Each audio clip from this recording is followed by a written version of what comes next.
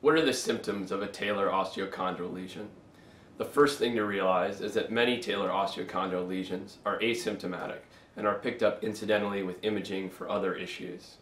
If you do have symptoms from your lesion, they might involve pain, swelling, catching, clicking, or popping, or having an ankle that feels loose or unstable.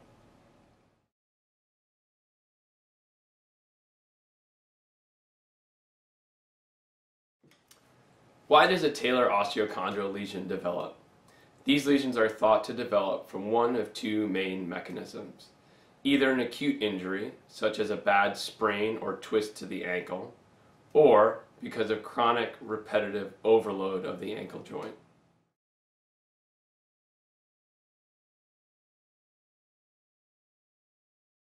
How is a talar osteochondral lesion diagnosed?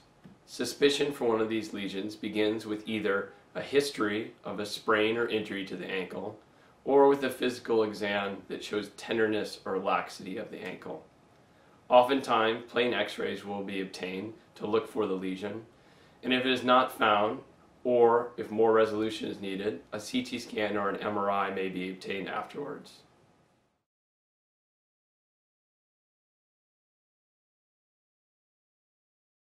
How is a talar osteochondral lesion treated?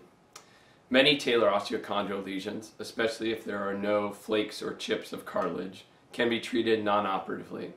This management typically includes some combination of bracing, splinting, or casting, limited weight bearing, non-steroidal anti-inflammatories, and physical therapy.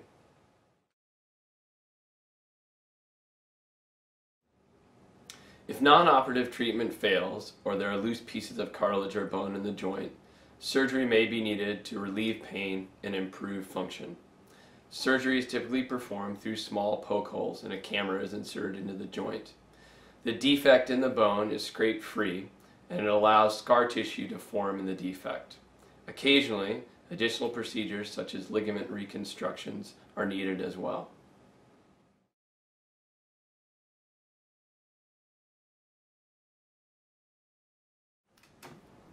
If an osteochondral lesion is large enough or a patient has failed a simpler surgery, sometimes a larger procedure is needed.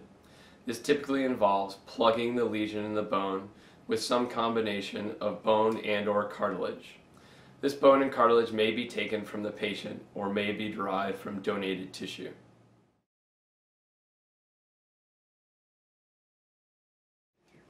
In conclusion, a talar osteochondral lesion is an area of damaged bone and cartilage on the lowermost bone of the ankle. Many of these lesions do not cause pain, and many of the ones that do cause pain will resolve without surgery.